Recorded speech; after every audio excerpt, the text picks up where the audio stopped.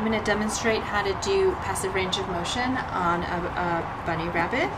Anytime you're doing passive range of motion, you need to make sure that you're stabilizing the joint that you're actually going to mobilize. So for example, when we're starting with the tarsus, which is the ankle, or the hock is another name we use, you want to put one hand above the hock and one below. I'm holding the bunny nice and close to my body so they're supported. This way they can't injure their back. The closer you hold them, actually, the safer. I'm going to take the foot and bring it in, which is doing flexion of the hock. And now I'm going to extend.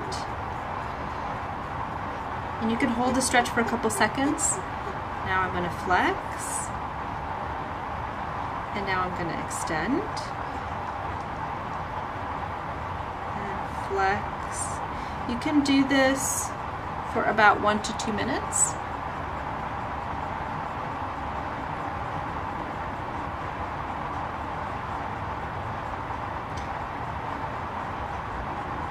Now we're going to move on to the knee, or the stifle, which is right here.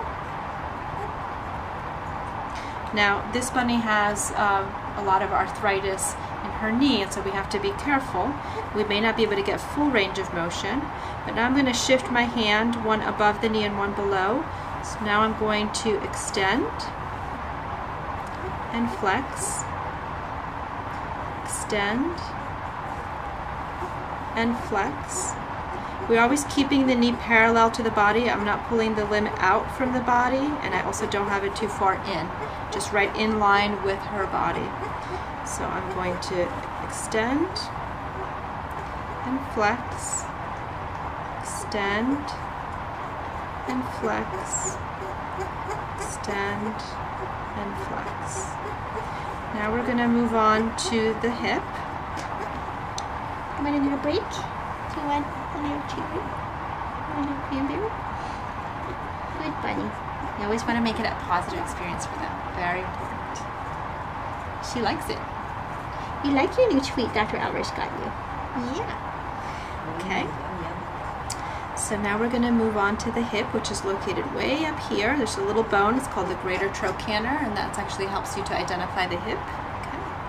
So now I'm going to put one hand back here to stabilize the actual pelvis, or the lower back, and the other hand in this bone, which is the femur. So I'm going to put my other hand here.